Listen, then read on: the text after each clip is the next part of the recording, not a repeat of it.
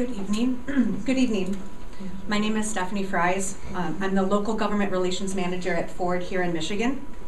I wanted to be here this evening to express Ford's excitement for this project and becoming a member of the community. We take our responsibility to be a good neighbor seriously. We plan to have a community town hall in the next few weeks where we can answer more of your questions, but I wanted to take this opportunity to address a few topics.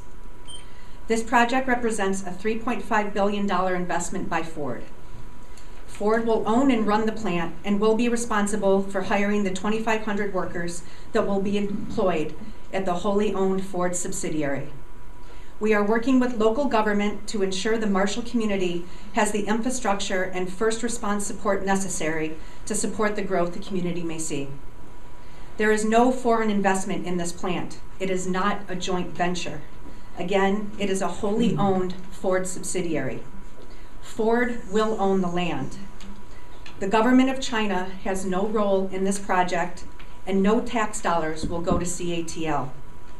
The facility will produce lithium iron phosphate batteries, also known as LFP batteries. Lithium, iron, and phosphate are earth-abundant materials.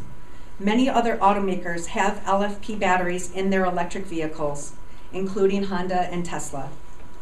LFP batteries produced at the battery plant here in Marshall will comply with the same safety and quality standards that Ford requires across all its manufacturing facilities globally and that customers have come to expect.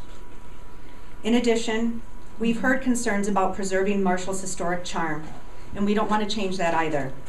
By creating 2,500 jobs in the area, we intend for this project to restore the job losses this area has seen over the years. Additionally, we have heard your concerns about the barns and have begun preliminary conversations with the state. We also wholeheartedly agree that protecting the Kalamazoo River is a priority. That's why we are so excited to work with local government to carve out the southern portion of the site to put it into a conservation easement. This property will be preserved for generations to come and protected against future industrial development. The Ford Fund, Ford's philanthropic arm, is providing resources and conducting community outreach to explore how the public can best access and utilize this space. We are committed to ongoing engagement with the community to share our updates and plans. We plan to be present in Marshall and Calhoun County throughout engagement opportunities such as town halls, listening sessions, and community meetings. Again, we are planning for a community engagement session in a few weeks where we can answer more of your questions and discuss our plans to develop a local workforce. I must stress that Ford takes our responsibility to be a good neighbor seriously. We look forward to learning more about what is important to the community and becoming part of the fabric of the region.